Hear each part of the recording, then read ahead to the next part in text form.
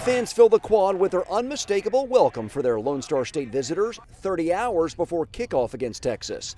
These four friends flew in from Austin for their annual bucket list Longhorn game. Beautiful, everybody's amazing, so friendly, filling my heart, it's nice. Huff apparently had not met Jeffrey Radomski, who traveled from Chicago to bring his wife to her first Bama game experience. Them coming to the SEC, I think we want to send a message, So. What do you hope that message is? A butt whooping.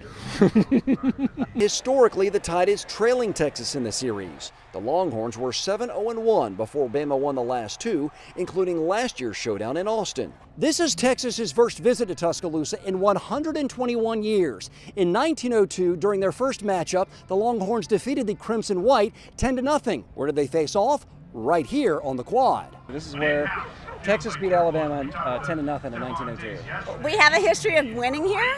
Let's go. Let's do this. By sunset on Saturday, two of the winningest college football programs will be facing off. Alabama is second to only Michigan in all-time victories. Texas is fifth. What do you think about your chances? 31-17 Texas. Let's go. I hope Texas doesn't score this weekend.